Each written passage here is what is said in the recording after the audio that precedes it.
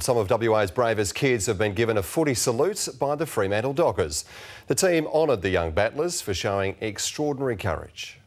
They all have their own stories. His ultimate goal is to walk unaided and to one day be able to play sport with his mates. Like 15-year-old Jake Birking, bravely battling a bone disease that's led to 22 surgeries. Or 14-year-old Mackenzie Young, survivor of a shocking car accident. Including a ruptured spleen, fractured skull and facial bone.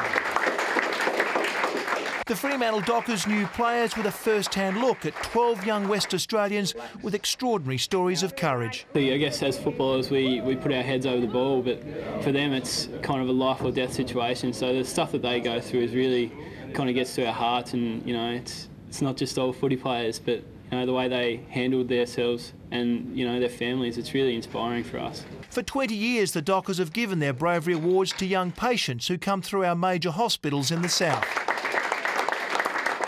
Courage is often the still voice at the end of the day that says through the tears, I'll try again tomorrow.